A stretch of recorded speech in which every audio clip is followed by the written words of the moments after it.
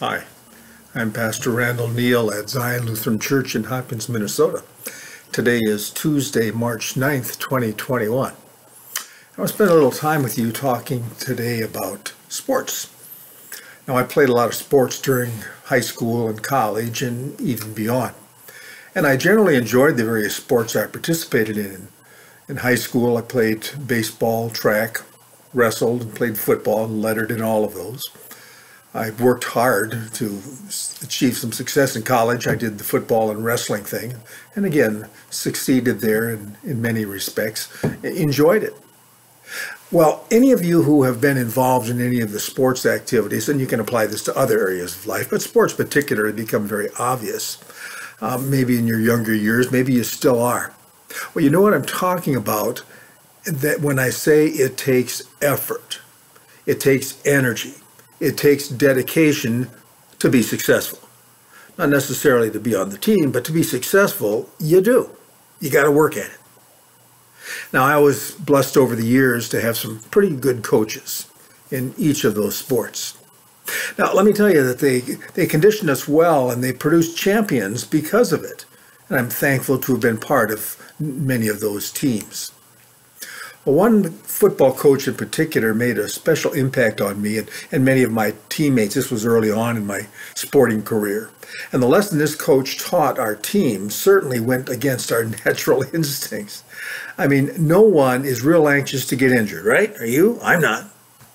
A player's natural tendency is to hold back a little when they're making a hit on another player. That's the way it goes. You're coming in, this great big guy coming at you with pads on. He's going to smack you. You want to kind of pull back and say, hey, don't hurt me, buddy. That's the natural inclination. But the coach said, you do that, and it's going to go poorly for you. The player's natural tendency is to hold back a little when they're making a hit on another player, when they're blocking or when they're tackling, so they won't get hurt. You know you want to be careful so you're not injured, so you kind of hold back. Coach says, don't do it, boys, don't do it. He told us that's a mistake because holding back, they said, is the best way to get hurt.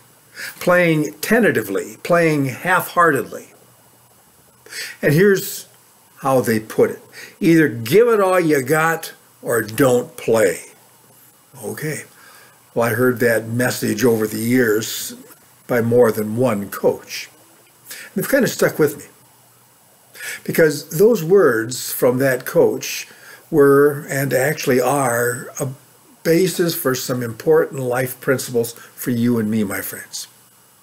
In fact, it's a motto you could probably repeat to yourself often at work or playing sports, studying, doing dirty work of some kind, listening to someone, trying to finish a difficult job. And here's the principle from God's perspective. This is the way God says it. It's from Ecclesiastes chapter 9, verse 10. He said, whatever your hand finds to do, do it with all your might. Love it. Let me say it again. Whatever your hand finds to do, do it with all your might. It's kind of what the coach is saying, isn't it? I'm sure the coach would like that. Whatever position you're playing in life, don't play tentatively. Throw yourself into it with everything you've got. St. Paul said it a little differently, but the same concept, Colossians 3, verse 23. He wrote, whatever you do, work at it with all your heart. Whatever you do. You catch that? He's not talking just sports. He's talking about other areas of life as well.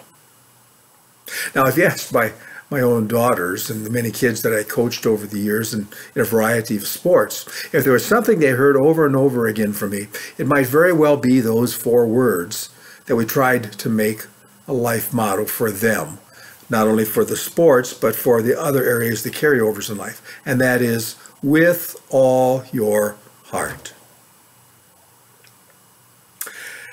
If you have to do something anyway, my friend, why not do it with everything you got?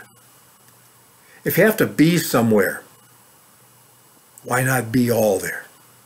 I saw a little slice of wisdom on a kitchen wall plaque a while back. I can't remember where, but it said this: Lord, help me to do with a smile the things I have to do anyway. Now, I think that's good advice. You see, God calls to all of us who belong to him to be a 100%er in anything and everything we do. So when someone is talking with you, you listen with all your heart, as if they were the only person on earth and the only thing that you had to do. When you work, you focus. You do it with all your heart. When it's time to pray, you pray with all your heart. You play with all your heart. You study with all your heart. You help out with all your heart. You see, that's the attitude of someone who knows that ultimately he or she is living a God-planned life. Now, I know you might say, well, I don't like the situation I'm in. Well, my friends, that shouldn't be what determines your attitude. It's true, you can't necessarily help your situation, but you can control your attitude. Make every situation the best it can be when you tackle it, like the Bible says, with all your heart. With all your heart. Remember, God said, whatever you do, do it with all your heart. And not just the things you feel like doing. You know, there's something very, I think, intoxicating, so to speak, something magnetic about a person who enters into everything they do passionately and wholeheartedly. If you've ever known one of those kind of people, those with all your heart people, you know that kind of passion is a magnet that draws people. Everything your hand finds to do, would you do it with intensity? In football, in everyday life, playing tentatively invites injury and it surely invites defeat.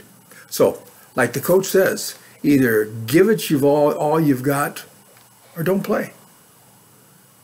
Hey, thanks for listening. Hang in there in these days that God gives us.